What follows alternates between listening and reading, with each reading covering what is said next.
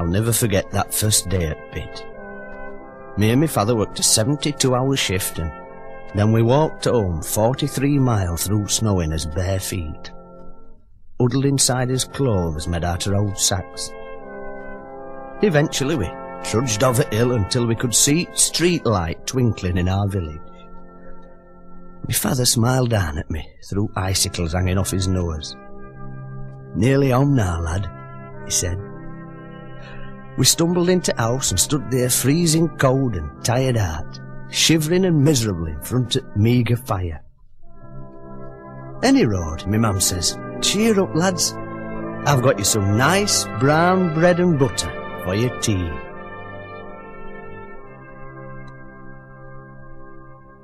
Me father went crackers.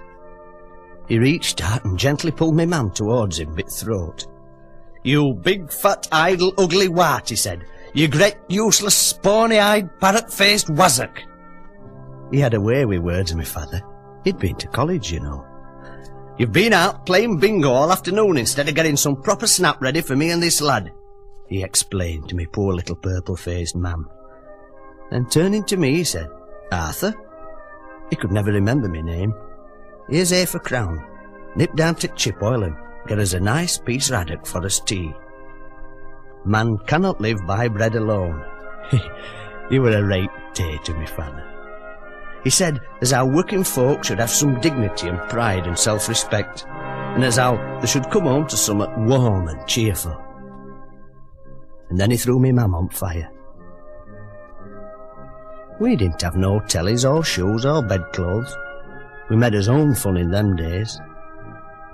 Do you know, when I were a lad, you could get a tram down into town, buy 3 new suits and an overcoat, 4 pair of good boots, go and see George Formby at Palace Theatre, get blind drunk, have some steak and chips, a bunch of bananas and 3 stone of monkey nuts, and still have change out in a farthing.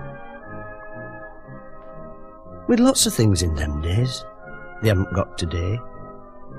Rickets, diphtheria, Hitler, and by we did look well going to school with no backside in his trousers and all his little heads painted purple because we had ringworm. They don't know they're born today.